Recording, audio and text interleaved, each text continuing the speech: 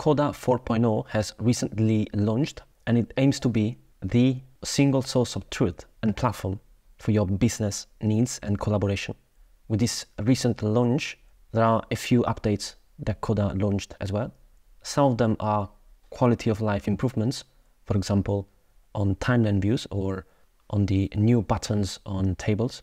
Some of them are more impactful and change the fundamental abilities of Coda as a tool. In this video, we are exploring two of those impactful changes in Coda 4.0. The first one is sync pages, a way for you to centralize content from different docs into one single doc, while being able to maintain a two-way sync between these places, and at the same time maintaining the same access level from the source doc. And the second one is Coda AI, that is free with some limitations based on the plan that you're on, and we are exploring that particular way of managing this limitation for Coda AI and how you can restrict the credits that you and your team can use on any specific billing period to ensure that you do not run out of them without being aware of it. The first feature that we want to discuss is sync pages. This allows you to get one page or one doc or one table from one doc to another and maintain a two-way sync between these two docs. To create a sync page, you can open the left sidebar menu. For example, this doc is called Sandbox. And let's assume that in this doc, I want to pull data from a different doc that I have in my Coda workspace that is called Time Management for Mortals. That's a separate doc. It is in the same workspace, but it doesn't have to be, because sync pages work also across workspaces as long as you have access to them, or at least the person creating that sync page. You can see this doc is composed of multiple sub-pages in here. And if I want to bring this data to my Sandbox doc, I can click on the drop-down menu on the new page and select New Sync Page.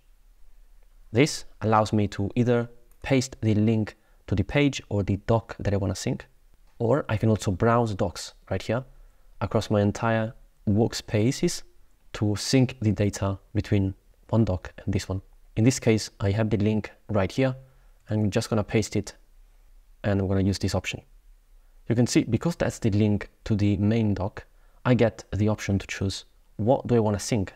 Is it the whole doc with all its sub-pages, which I can toggle on here? Or is it only one specific page that I want to sync from that doc? In this example, let's assume I want to just sync the daily focus page, that is a dashboard, so that I can visualize that dashboard from this Sandbox doc. Let's include sub-pages, and I'm going to update. And now you will see that daily focus is right here. It looks exactly like it does in the Time Management for Mortals doc in here. That is myself. And you can see that I can add a new task. Let's say, and if I go here, I will see that task populated on this table, as well as on the other doc, Time Management for Mortals. If I were to delete a task from Time Management for Mortals, for example, and I go back to the Sandbox, that task is not there anymore. So it's an instant two-way sync. If I want to add a new task from the Sandbox that has the sync page, I can do that easily by hovering here, in this case, and that will also be synced automatically and instantly. And that is fundamentally it. That's how sync pages work. It could be a page, it could be a table that you sync, and the key thing to keep in mind is that the permission levels are retained from the source of the doc or page that you sync. So in here, from the share menu, you can access the people who have access to this doc and their different permissions, whether it be can view, edit, comment, or no access. And whenever you create a sync page, that permission remains.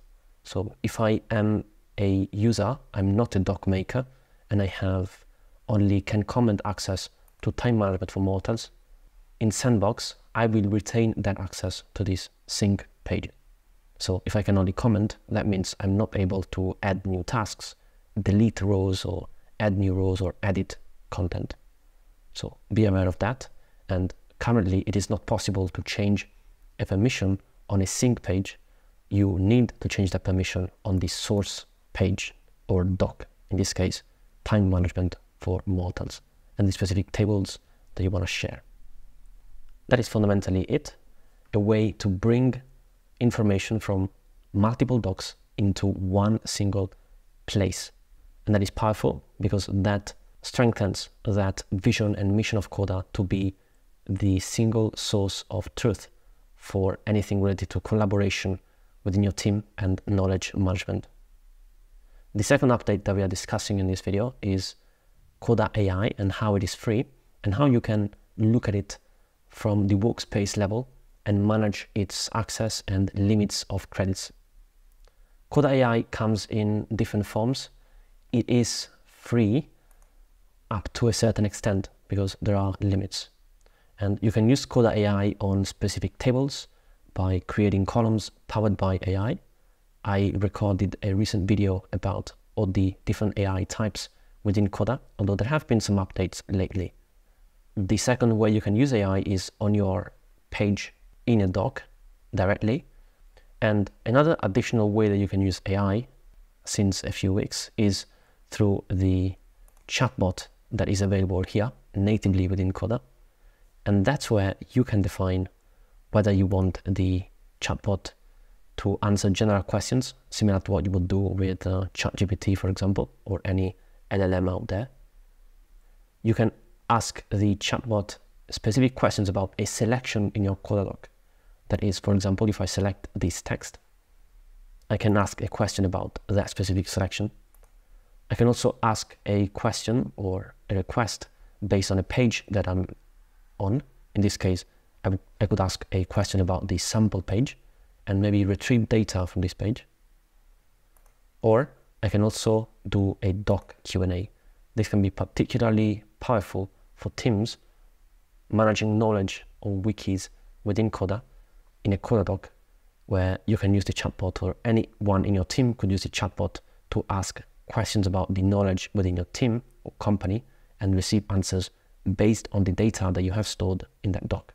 And then this becomes like a chat conversation that you may have had with any other language models out there currently. With that being said, there are some restrictions in credits depending on the plan that you are on.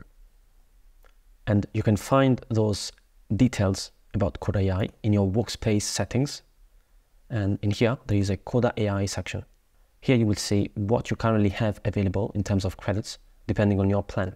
So on the Pro plan, for example, you can see there are 1,000 AI credits per doc maker per month. Then you will see here how many doc makers are there. Doc makers are paid members of your workspace that can create docs. And you can also see when that credit will renew for you in your workspace. In addition, you can set AI usage limits within your workspace. And you can do that from here, manage AI usage. You can see there is a daily cap for doc makers that is at 1,000 per day. But if you want, you can edit this and you can change the daily cap.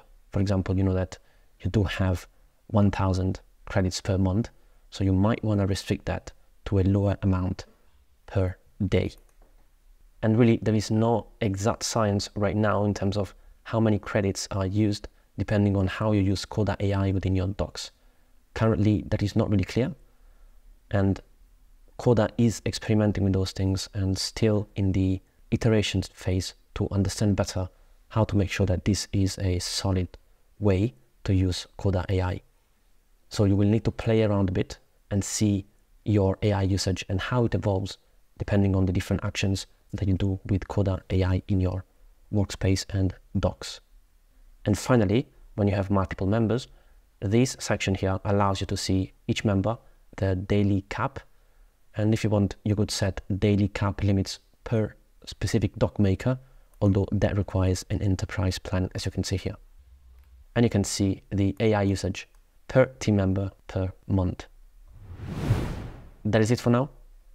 Coda 4.0 was recently released. This video explained 2 key updates, sync pages and Coda AI being free with some limits, and how to manage your credits from the workspace settings. There are also other updates which you can find in the link in the description of this video. You can also watch previous videos where I explain Coda AI and other recent quality of life improvements in Coda. For now, thanks for watching. Feel free to drop any comments that you have down below, and see you in the next one.